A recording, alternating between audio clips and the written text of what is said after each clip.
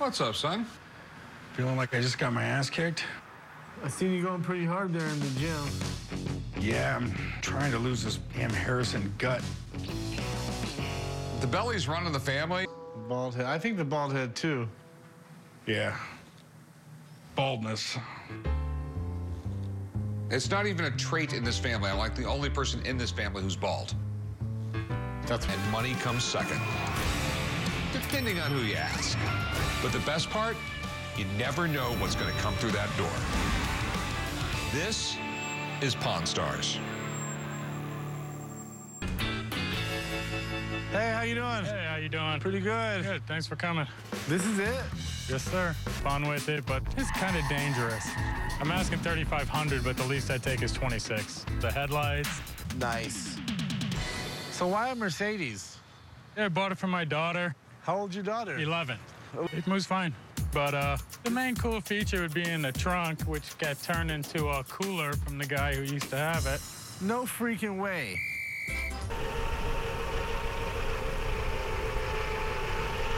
How fast does this thing go? I think around 15 miles per hour, right around there. Dang, that's pretty sweet. How does it turn? Ooh. Hey. That was pretty fun. How much you want for this thing? Looking. I can't do it. How about 33? I just don't see my boss, Barry. This is where I'm gonna have to stay. Giving Tiger Woods a run for his money.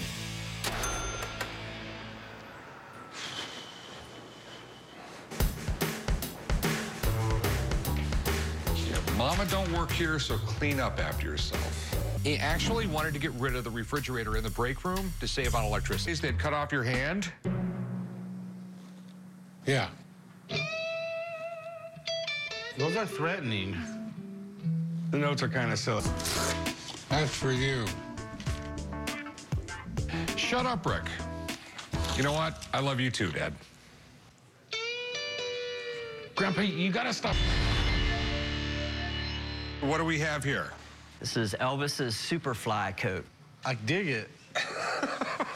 Better than that. He was known for his taste in clothing. Oh. I've been here before. I'm coming back because they treated me fairly last time. I like making deals with these guys. To me, Elvis represents America.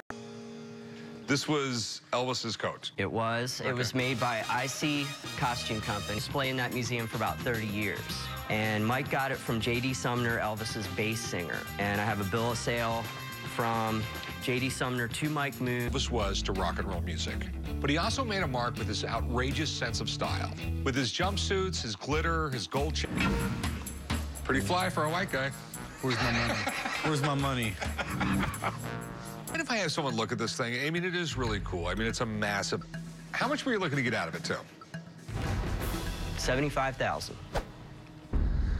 Okay. Let me give him a call, and we'll go from there. One of my regular customers brought in a coat he says belonged to Elvis during the 70s. Anything related to Elvis can create a very large price tag.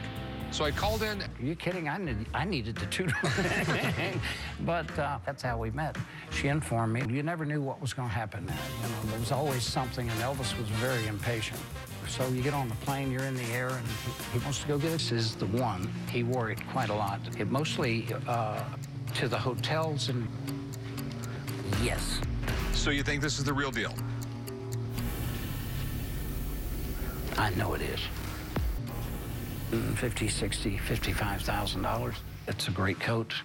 It's more than a coat. It's Elvis, you know. You know what collectibles have done in the past few years. I mean, the price has gone down. It's not come up. But the good stuff always remains high. And I mean, it doesn't get much. And I have to sell it. 70 grand. I can't do it. 40, I mean, I'm giving you my best number right off the bat. That's what I can do. The jumpsuits go for hundreds of thousands.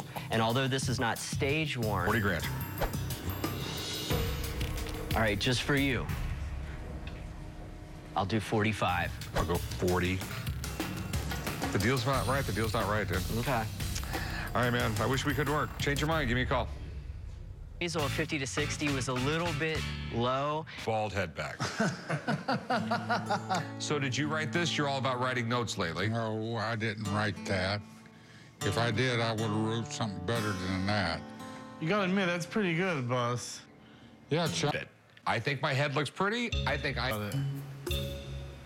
I'm not self-conscious. If I was self-conscious, I would wear a wig or something. Katana, signed by Koide Ishida himself, and I'm interested in selling it. All right. Yeah, I definitely wouldn't want to be on the receiving end of it. The sky's the limit. So what can you tell me about it? I have been the descendant of Mitsunari Ishida, the colonel in the Battle of Sakigahara. Does that make it special? I've never seen anything like this one here anywhere. You got a few, man. You got a couple, but you notice nothing like this. I've got to have it. You say it has markings and it's signed. Where are they? The swordsmith usually puts his signature on it on the tang. So if we remove this handle, we'll see the signature underneath? Right. I'm not trying to be a jerk to this guy, but I do need to be extremely careful. There's a ton of fakes out there. Some stranger appraised it. All right, let me go give him a call. All right, thank you. I'm excited because now I got a professional that knows what he's doing. I took the address down. I figured you'd go down there and check it out. This guy's got Steve McQueen's. He said anyone can come over right now and look at it. He'll be there for the next 3 hours.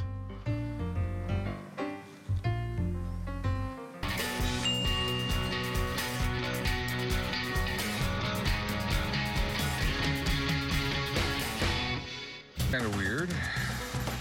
It's kind of weird that it's in a mini mall, but most stores and mini malls have storage in the back. 127, 129. I'm pretty excited about seeing this bike.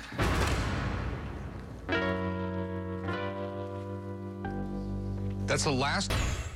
A guy brought in a signed Japanese katana. It's a great-looking sword, but his paperwork is pretty thin. So Mike's here to give it a once-over and tell us more about it. It's steel. Yes, sir. So their cutting ability is unparalleled. During World War II, it's really rare to find a sword from the 1200s in fully intact condition. Getting a sword like that is kind of like winning the lotto. But there is no such maker as Ishida Koeda 15 years ago. Yeah, I'm disappointed because it looks real. It fooled me, and I was really looking forward to this. But